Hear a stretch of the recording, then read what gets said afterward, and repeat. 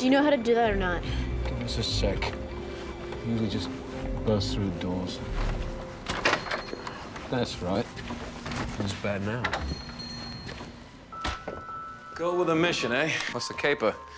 Jewels, ancient artifacts, or just plain hard cash liberated from the till? A book. All this for a book? I don't want the book, just what's inside. I think it was Giles's notes. He was standing here, and when I turned around, it was gone.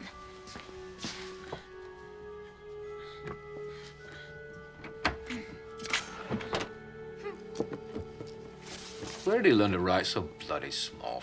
Fruit fly? Wait, here's something. Tarnus, 12th century. One of the founders of the monks of the Order of Dagon. Their sole purpose appears to have been as protectors of the key. Brown robe types are always protecting something. It's the only way they can justify giving up girls. Hey! Troll now!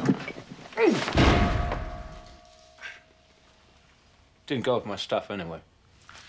The key is not directly described in any known literature, but all research indicates an energy matrix vibrating at a dimensional frequency beyond normal human perception. Only those outside reality can see the key's true nature. Outside reality. What's that mean? Second sight blokes, mostly. Or even just your run-of-the-mill lunatics.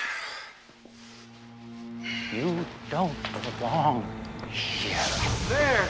There's no one in there. I know what you are. What else does it say about this key? Is it made out of gold? Maybe we can hawk it, split the take. The key is also susceptible to necromanced animal detection, particularly those of canine or serpent construct.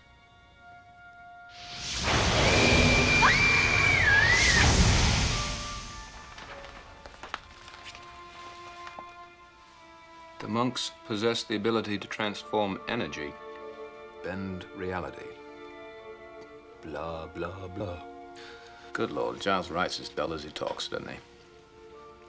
They started work, but the council has suggested to us that they were interrupted, presumably by glory. They obviously did manage to accomplish the task. They had to be certain the Slayer would protect it with her life. So they sent the key to her in human form. In the form of a sister.